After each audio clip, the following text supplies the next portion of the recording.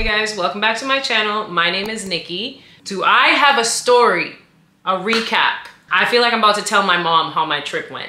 Recently, Will was booked to perform in Tulum at the Topshelf Music Bash. It was a new company, we've never heard of them.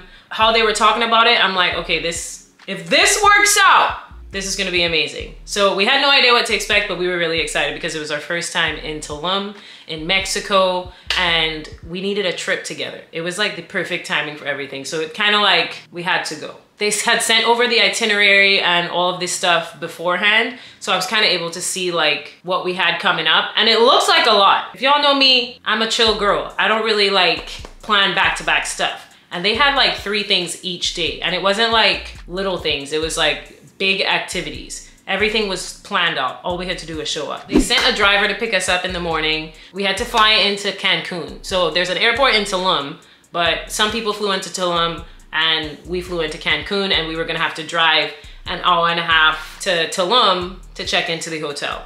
So let me give you some more background on the trip because you're probably sounding a little confused. What the heck is Topshelf Getaways? So it's basically a travel group. They basically provide a luxury travel experience for the people who purchase the packages to go. And you're able to see all different parts of each country you go to, find the locations, they vet the restaurants, all of that. They also, because it's a music bash, they ask different artists to perform as well as enjoy the vacation. Honestly, all of the decorations at this hotel, it was very like rustic, aesthetic, jungly theme vibes. So I wasn't expecting like a modern cutesy room. I was expecting something to kind of fit the outside decorations. And it did just that. It was simple. It had a nice big bed. It had a little thing for my suitcase. I had my own little balcony area where I could like sit out there in the sun with a cute little table and an umbrella. I had a cutesy bathroom, and the mirror was basically a makeup mirror on the wall. I don't know why they were like, this is a good idea, but we could have gotten a different mirror for that, but it did its job. It was fine. I was barely in my room. So as soon as we got to the hotel, we checked in, we got our little bracelets. They gave us little black bands to wear throughout the whole trip. Like, don't take it off because we need those to get into any clubs, any dinner places. And so after we got checked into our rooms, we had 25 seconds to get dressed and head out to dinner because we had dinner the first night. This part, I was a little anxious because I'm like, I don't know nobody here. I don't know what kind of people these are. I hope nobody's out here trying to be too cool for school, because if you're trying to be too cool, I'm gonna have a really hard time like meshing with you, because then we can't relate, because what are you even doing? First dinner was at this restaurant called El Agavero. I haven't heard anybody say it, so I actually have no idea what to say it. I'm trying to figure out what the food situation was gonna be, because every time we go to Trinidad, I'm like, food is killing. And I was interested, like, is Mexico gonna have killing food? But because of the areas we were staying in, I'm like, this seems like a very touristy space. So I feel like the food and the things that are there aren't necessarily gonna be like as authentic. It has to be like kind of modified to fit the palate of the people that are gonna be coming through there. Because the food wasn't necessarily as exciting as I thought it was gonna be. So they brought out the appetizers. I say this, but I ate everything. They had some interesting things on the plate. We got our drinks. We talked to the people that we were sitting at the table with, and then they started with the performances. Yeah, they had one performance. It was cool because I'm like, oh, this is how it's gonna be. Like, we're doing our things, we're having dinner, and somebody's performing. And I thought that was so cool. After that, we all, like a few of us, instead of going back to the hotel, went out to the next spot, which is like a club. It was like a Black in Tulum event. I was about to go back on the bus to go to the hotel, and I see Will and JR like gathering like separately, not coming on the bus. And I'm like, hello, are you not about to come on here? Leave me over here by myself? Will came up and he was like, well, I don't want to leave you by yourself, but we're probably gonna go.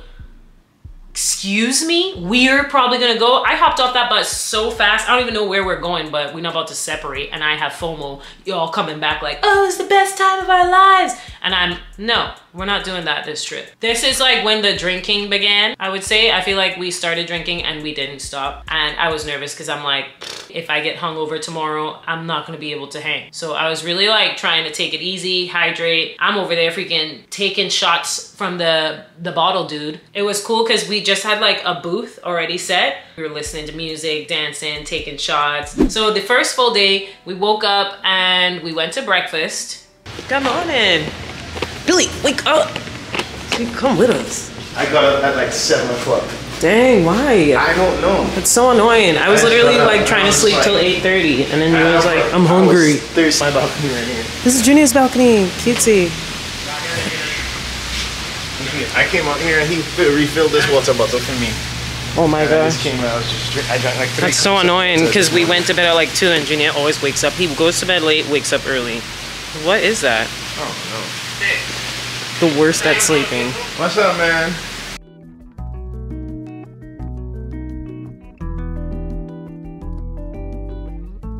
The breakfast, not necessarily my favorite. I thought the fruit would be better. The options would be a little bit better, but I'm not a picky girl. As long as I have food, I'm good. So we went up there, we got our food, we ordered our omelets, and then I went to check out the pool. They had a cutesy rooftop pool. And I really was like, oh my God, I'm about to come out here and swim and take pictures. I didn't even get to make it up there. We had so many activities planned, are you kidding me? We found out at breakfast that we had to go to sound check.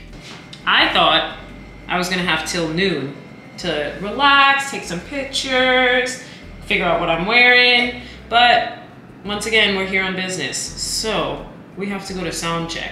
It's not even like, they don't even perform till the last day, but apparently they do staging and you can do that anytime. I'm kind of annoyed, but whatever.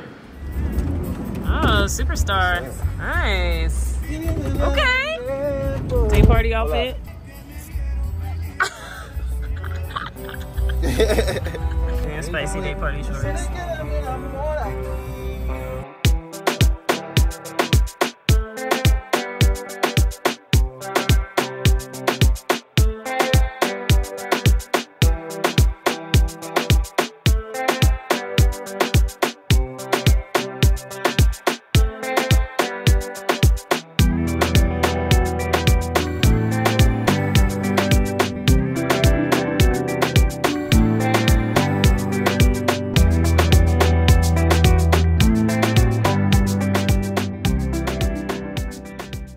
Pulled up at the venue. It was beautiful.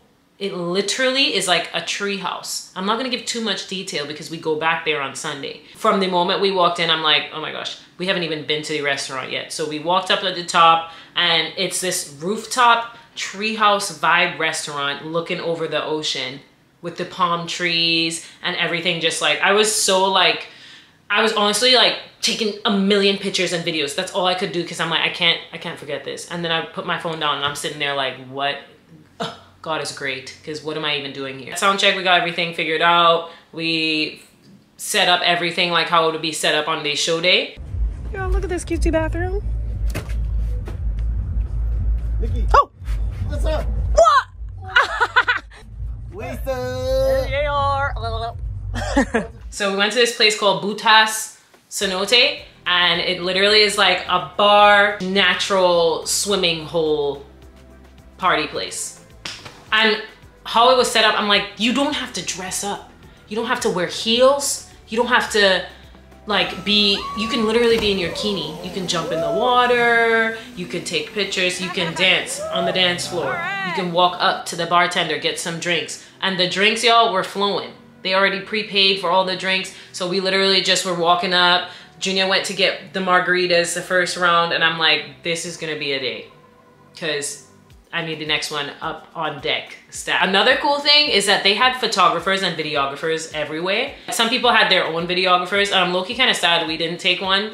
The next time we go, whoever's our videographer at that time, you're coming with us because we are getting our own content.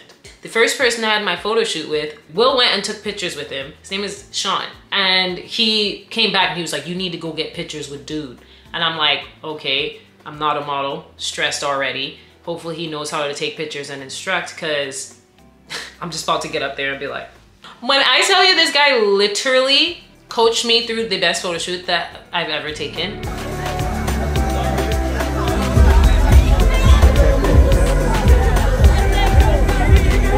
Are you kidding me?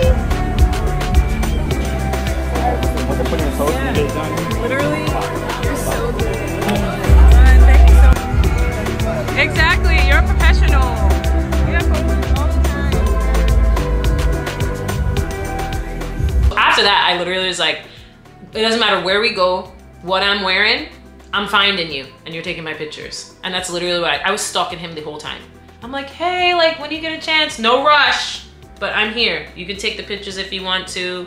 He was so nice and literally slayed all my pictures. So we had a couple performances. Seven Schrader performed and Eric Bellinger performed at the Cenote. And when I tell you, I was there like, I'm like, am I at a concert? I'm at a Cenote with my drink and my friends having a time. The night event was a nightclub called Toxic. We were supposed to do dinner before and then go to the nightclub, but everybody was pooped after the Cenote.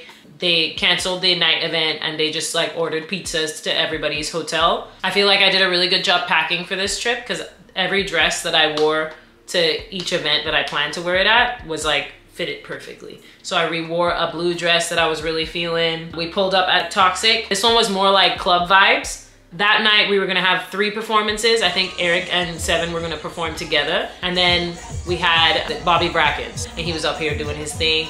Micah slayed. I don't know where this guy came from, but he was up there with an electric saxophone, his keys, his cutesy girl singing backgrounds. The fact that they were selective about the people they chose to be on the trip, it gives it a certain kind of quality. And I'm finding new music, new people that I like, and I thought that was really awesome. Day three was probably my favorite. It was probably my favorite because we started with ATVs. Ask me when I've ever ridden an ATV. Never in my life. Side note. You didn't have to go to all the events if you didn't want to. So if you wanted to stay at the hotel and sleep in, you could skip the ATVs and show up to the next thing. So everything wasn't mandatory, but at this point, we in Tulum, we doing everything. I'll be okay, I'll sleep when I get back to the house. So we had to wake up at 8 a.m. to freaking go do the ATVs. So I pull up, I've never been on an ATV. I wasn't about to be in the Weenie Hut Junior group because Will and JR both ride motorcycles. So ATVs are literally nothing for them. And I'm not about to be in Weenie Hut Junior group. And then once again, they come back talking about all their adventures. We're going to, no, I'm not doing that. So I said, Nikki, I don't care if you've never ridden this before. You're okay, you're fine. You'll figure it out. You're gonna do a good job. I had a thought in my head. I'm like, what if I flip and this freaking ATV falls on me and I'm not able to freaking go to the yacht party or any of the other events and I'm in pain? Like, absolutely not.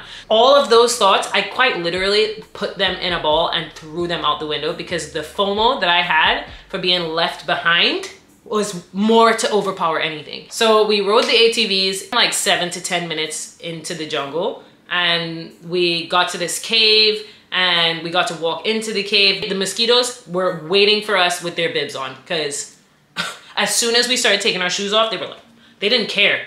If they try to come on your arm and you say, get off, they're like, okay, I'll go to the other arm then. It's still my arm, babe. So we went into the cave. There were bats and birds in there and the water was like apparently like super clean and it had a bunch of minerals in it. So we got to like wash off and stuff like that and like use the sand on our skin. And then after that they had like this Mayan ritual thing. I don't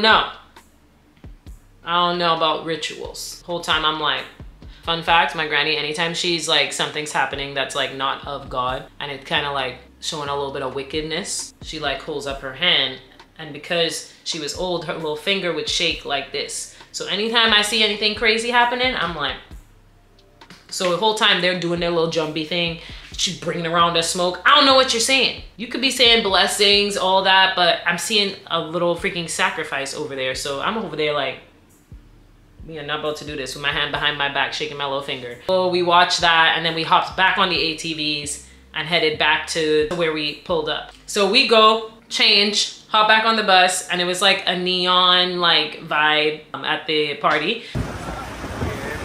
We out here? Huh? So we out here? Like a long chance. Whoa! We walk into this like venue area and they had a bunch of boats and stuff and we hopped onto our boat. It was hot as heck.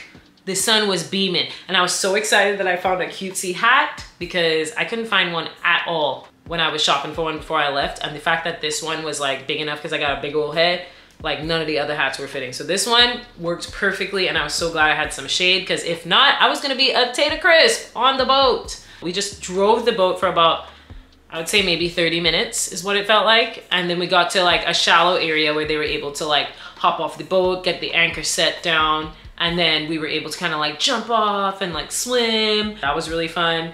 After that, we got to eat. And I just want to make a side note on the guacamole. At this point, I'm like, I need a tub of guacamole to take back to America, because I don't know what's going on, because this guac, every piece of guacamole I put in my mouth was delicious everywhere. So we ate, and then we played like the heads up game.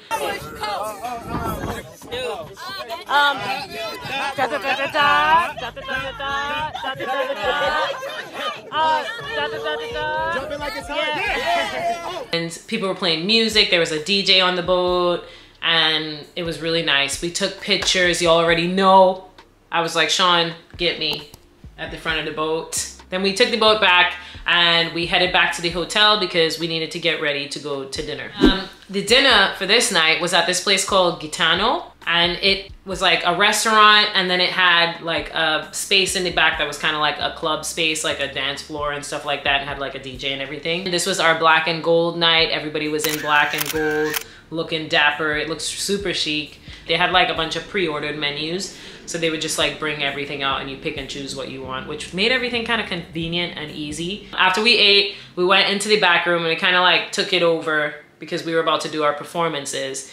We had like 3 performances and they all were great. I'd never seen any of them perform. I'd never heard any of, actually I heard Natalie LaRose music before. I just didn't know that that was her. We stayed there for a bit and then we all got back on the bus, headed back to the hotel for the last day. I don't know who planned the trip, but I think they did a really good job of spreading out the events. Even though it was really packed, I feel like each day was like perfect. Like the ATV yacht dinner combo, that was great. And I say that because Sunday was also the perfect Sunday day. It wasn't like a crazy like woo day. It was like, okay, it's the last day of the trip. We're all exhausted, but we're still trying to have a good time. They wanted to do like an interview, like conversations with Topshelf. They had like different artists and different people who are top of their game do interviews, and we were able to ask questions. It wasn't just about music, there was politics, there was different types of stuff, and I thought that that was very much needed. So it's like you were able to eat breakfast and come up to the rooftop and everybody was talking. Will got his little interview.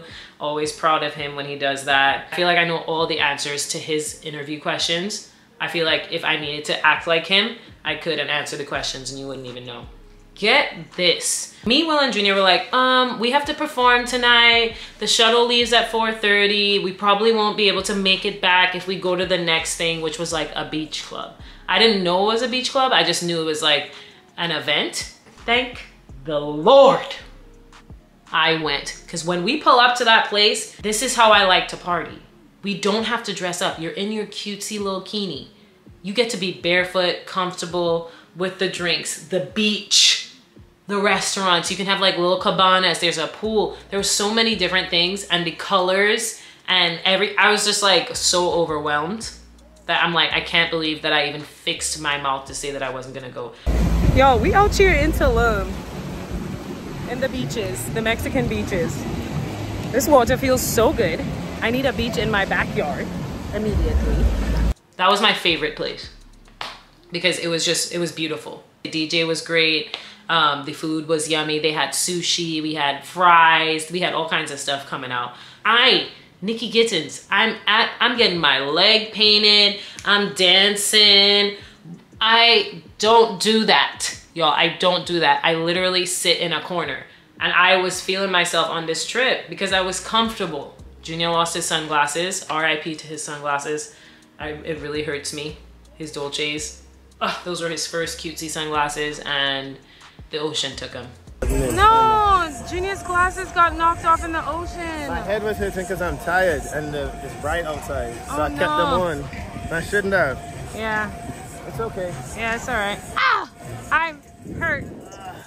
My favorite day. I know, I'm hurt. Don't bring it up to him because he would be really sad. Actually, he's not sad. He'd had him for a while, and it's just sad that the ocean took it. But I'm like, hey, some fish is about to be like stunting with the shades on, so hopefully somebody else gets it and makes good use of it. So after we were at the day party, we were just chilling, hanging out, and then me, Will, and JR had to leave early to head back to the hotel to change and be ready to head to the venue. We were definitely late, but that's beside the point. We made it there in time. But when we got to the venue, it was at a different time of day. So I felt like I was seeing it for the first time all over again. They had this rooftop walkway and you walk in and it's like you're walking in the sky and you're seeing like little cute baskets where you can sit and have dinner. I felt like I was in a treehouse. And you walk in and it's like the sun is setting. It's just beautiful. And honestly, I was like, this right here is how you end a trip. It's chill vibes. Everybody's gonna be dressed super cutesy. Even the music, the people that were performing, it was gonna be more chill performances. We're under the stars. The venue is perfect. So that night, Micah performed again and he got to do like a longer set. So we got to see like more of his music and they slayed it. And then Will performed after. There's something about an acoustic performance on a rooftop in Tulum under the stars by the beach. This is my A, this is my sign. This is where I live and what I like. This is where I'm from and what I do. This is what I love. How about you? You're the only one looking on my flame. Baby, just play it straight. No games. We had dinner, food was good, drinks were so cool. They had these cutesy little espresso drinks to start everybody off, and then they would bring out different options and stuff, and I thought that was so cute. And then after that, we left and went back to the hotel. We didn't have an after party. We were supposed to be like, okay, after party at the other hotel, but there was no way for us to like bus over there and make it back. All the shuttles were done. We don't have to go over there to have a good time. We got bottles, we got games, we can have our own little time here. So we all sat in the lobby and we were chit-chatting, talking. So we're sitting there and then we started to get a little loud, so we took it up to the rooftop. And on the rooftop, we were just sitting around by the day beds and stuff like that. And we just like had the table. We made like a makeshift light with like a glass and somebody's phone so we can like sit and be like by a campfire. While we were up there chilling, me, Will, and one of the girls, we went downstairs because we had to use the bathroom. And the bathrooms were literally like both male and female in the same room. And we're drunk. Having moments like these are like my favorite thing. Yo, I'm in the bathroom right now. Billy, say hi. I'm peeing right now. This is crazy. I'm literally, why are we in the same bathroom? This is never happened. Never. This is so fun. Look at us in the bathroom. Isn't this crazy? So you guys can see, first of all, I went in the boys' room. Oh, are we in the boys' bathroom? Are we in the boys' bathroom? No, this one says girl. Okay, okay. I was about to say, whoops. Honestly, those type of moments are the ones that like lock in memories for me. This morning, we ended up going to bed at like 4 a.m.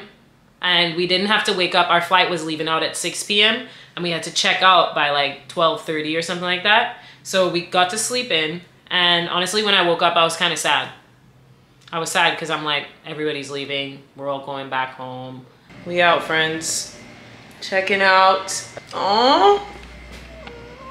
I don't want to leave. This is crazy, but I'm ready to go back so I can take a nap.